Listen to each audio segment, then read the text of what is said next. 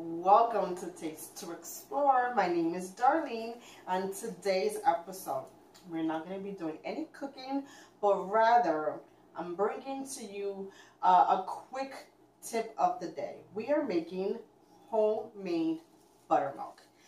Buttermilk is not easily found in every supermarket, and if you do find it, sometimes it could be a bit expensive.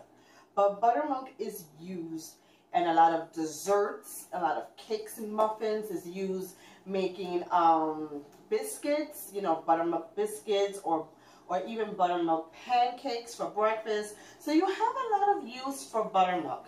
And sometimes when you buy the buttermilk in the store, it tends to get spoiled faster because if you're not using it, it has an expiration date. It's going to get spoiled.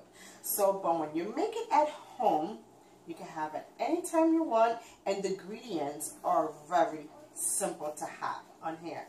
All you need is a cup of whole milk and distilled white vinegar or a lemon. Whichever one you're going to use, a lemon or a distilled white vinegar. And the ratio, the measurements are pretty simple. Buttermilk is 1 cup of milk to 1 tablespoon of distilled vinegar or fresh squeezed lemon juice that's also equals to 1 tablespoon.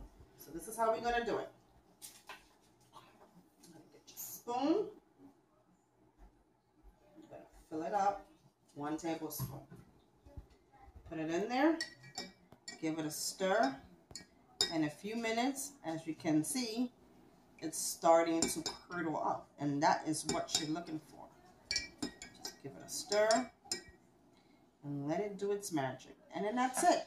You have homemade buttermilk, right?